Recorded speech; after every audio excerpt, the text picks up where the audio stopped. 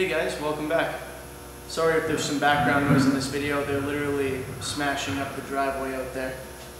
Anyway, the time has finally come to put some clear coat on the guitar that we've been working on for the last 5 videos. So I know it's not in front of me, but don't worry, it'll be here. So what I'm going to show you is how to mix the clear coat that I use, or that I'm going to use for this guitar. This is a catalyzed polyurethane. It's basically automotive paint. Well, I'm using it because the paint that I use on the rest of the guitar was designed to go into this stuff, and for a few other reasons. If you're interested in why I chose polyurethane for this, I've got a video about how to choose the paint for your guitar. Just give that a look, and it'll explain the reasons to you. Anyway, I'm going to start off by showing you how to mix it, and then I'm going to try and get a decent shot of me spraying it. But it's not a great idea because it gets all over everything. It could wreck the camera, so what I'm going to do is put the camera as far away as I can and just zoom in, and hopefully that'll work. So what you're going to need are your 2 parts for the clear, something to mix them in, something to stir with, paint gun, and I'm not your mother, but I highly recommend that you wear a respirator when you're spraying this kind of stuff, particularly with these catalyzed 2-component clears, and even like when you're using nitro-cellulose lacquer, that stuff's terrible for you. You're going to want to wear a mask. This particular clear coat is mixed 4-to-1, 4 parts clear and 1 part catalyst. So it's always helpful to have a cup that has measurements on it. If you don't, get one that has relatively straight vertical sides and just use a ruler. Just stick a metal ruler in there, pour yourself whatever, 1 inch of this stuff, and then pour this until you get to 5. That kind of system works too. So I'm going to struggle with this for a second because it's kind of hardened in there. There we go. Because it's time to get back in the gym.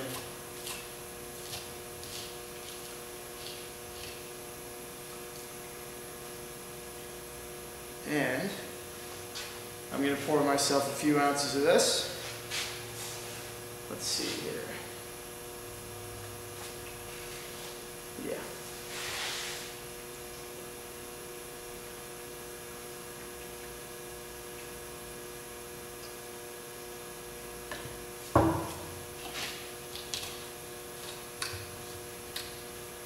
Now, I'm mixing up way more than I need for a guitar. Okay, I'm putting 3 coats on the guitar today. That's all I'm going to do is the 3 coats because they're going to go on fairly heavy. This is a relatively high build clear compared to a lot of the stuff that people put on guitars. Don't worry, you don't need to mix up this much of it. I'm just doing it because I have some other things that need clear coating while I'm at it. And I don't particularly enjoy clear coating, so I'm going to get them all done at once.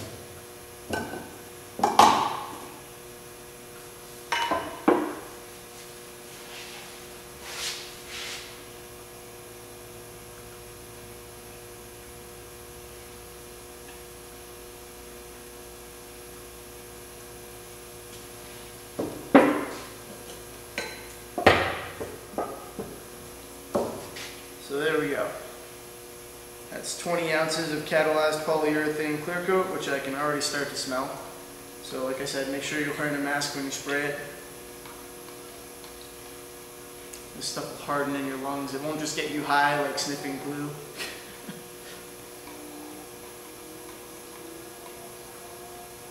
Alright, so as opposed to my usual, I'm going to pull you in closer now so you can see what I'm doing. I'm going to move you back way further now so I don't ruin my camera, and we'll get started on the clear coating. I lied. There are a few other things you should probably know. First of all, for something like this, you want to probably use a gun with a 1.4 or 1.5 millimeter nozzle. So here I've got my gun. It's got a regulator on it. You're going to need one of those. Moisture filter, probably a good idea. And this one takes 23 psi at the air inlet You might have a gun with a digital readout. If you do, you're probably not going to need advice from me on how to use it. Generally, they take about 30 at the air inlet. If you're spraying clear coat, you want it to go on relatively heavy, more so than your base coat. So what you probably want to do is adjust your needle so that it can go pretty much all the way back. You want to open up your fluid adjustment there. And dial back your fan pattern a little bit. I know it seems odd. Usually a bigger fan is easier to work with. For this stuff you want to dial it back so it's concentrated a little heavier when you spray. Just like when you're doing most of your base coating and whatnot, you're looking for a 50% overlap here. If it seems like it's going on too dry, feel free to tighten that up a bit, make it a 60 or 70% overlap. But generally speaking, we're looking for about 50%, and you control your build-up with how fast you're moving. Okay, hopefully I didn't forget anything this time. Maybe now we can actually do some clear coating.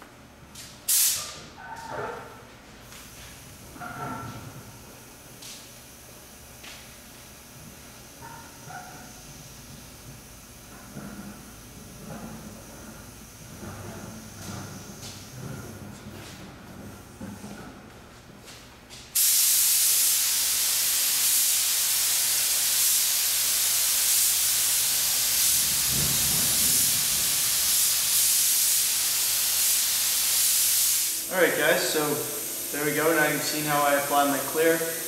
I did 3 coats of it. That first one was a little lighter than the other 2, but after the first one the air started to fill up with clear coat mist and I didn't want to ruin the camera, so I had to put it away.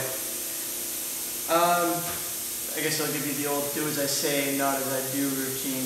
You'll see a lot of professional like car painters and stuff like that, and people like that, wearing full paint suits when they go to do their clear coating, and hats and stuff, or not hats, hoods. If you're going to be spraying something like this in any kind of confined area, it's a good idea to basically cover up as much of yourself as possible.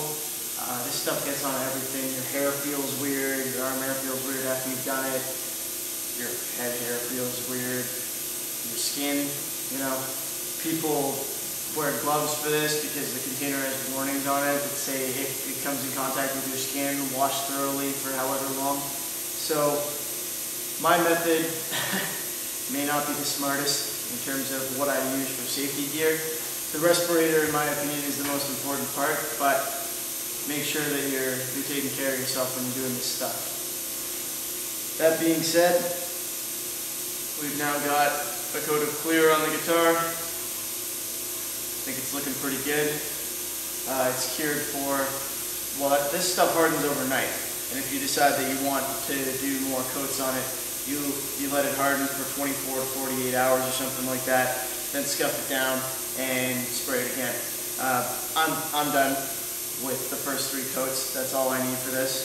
So that's about it. If you join me next time, I will be sanding this down to polish it. So that'll flatten out all the orange peel and all that stuff, and hopefully we can get this thing up to a mirror-like shine. Thanks for watching. I hope this was helpful, and I'll see you next time.